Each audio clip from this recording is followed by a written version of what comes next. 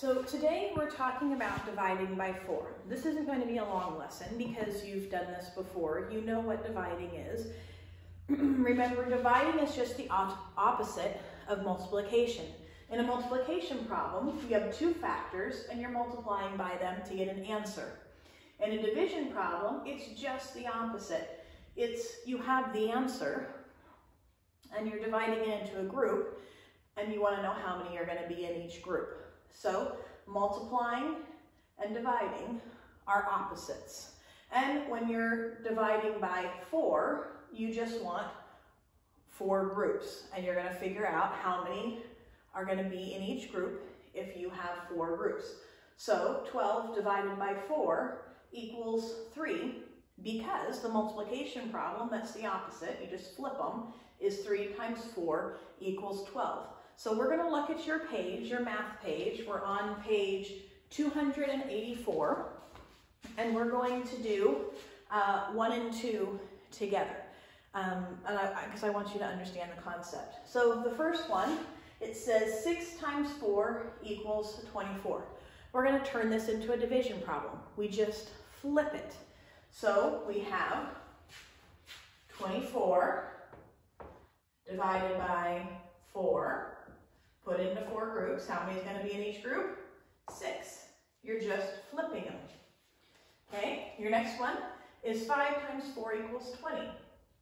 To make that a division problem, you start with the answer, 20. You're going to divide them into 4 groups. How many are you going to have in each group? 5. Okay, last one on number 1. 9 times 4 equals 36. We start with our answer in a division problem. 36 divided into 4 groups equals, how many are you going to have in each group? 9. You see how it's just a flipping? Multiplication and division are just the opposite of each other. Now in number 2, it asks you to fill in the missing number, and this can be fairly easy, but this is also another form of division. You're doing the opposite.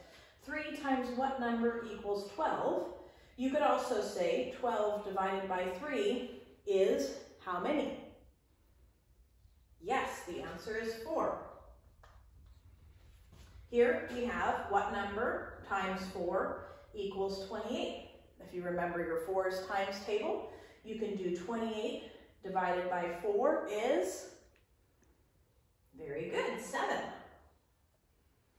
Here we have what number times 4 equals 24. You could also say 24 divided by 4 is what number? Yes, it's 6. Here we have 8 times what number equals 32. We could also say 32 divided by 8 equals what number? This one's trickier, but it's still 4.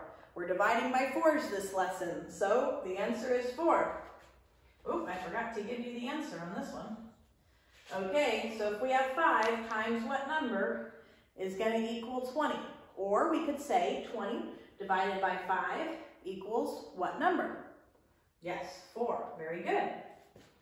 Okay, last one. What number times 4 equals 16? Yes, very good. That one is 4. 4 times 4 equals 16, or 16 divided by 4 equals 4.